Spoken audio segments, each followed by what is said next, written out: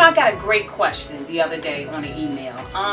Being in the industry for over 30 years now, people really ask you questions wherever you go. But I thought this was a great question. The person wanted to know, hey, when I'm ordering hair online or buying hair at a hair boutique, how do I know the difference? How do I know real Remy hair, virgin hair, Indian hair, Malaysian hair? How can I tell the difference?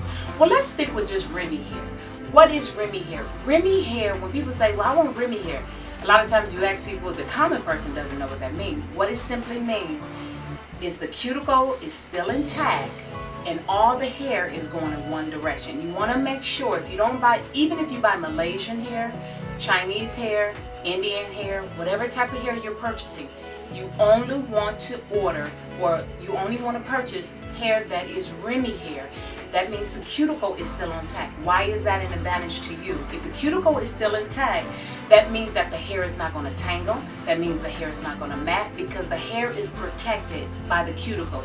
The cuticle to your hair is like your skin to your body. It keeps the moisture in, it keeps it shiny, it keeps it silky, it keeps it body, it keeps it moving. So if the cuticle has been removed, they then have to put a silicone, an artificial cuticle, on the hair. And you'll be able to tell that within 5 weeks that if you have non-Remy hair. And what non-Remy hair is that they take the hair from the floor, they weft it, they remove it by a chemical they place over the hair, and then they dip it in silicone. Well, in 5 weeks, that silicone is going to wash off and your hair is going to begin to tangle. So the one thing that you want to make sure is that you're buying Remy hair, meaning the hair is still intact with the cuticle and the hair is going in one direction.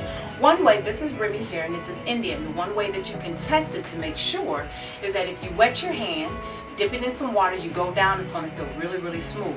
You dip your hands back in water, if you go up, it's going to kind of feel rough. And that's what you want. If it feels smooth going down and smooth going up, that means the cuticle has been removed. So you want it to feel a little rough when you're going back up. So that's a tip on how to purchase Remy hair. Thanks again for watching and stay tuned.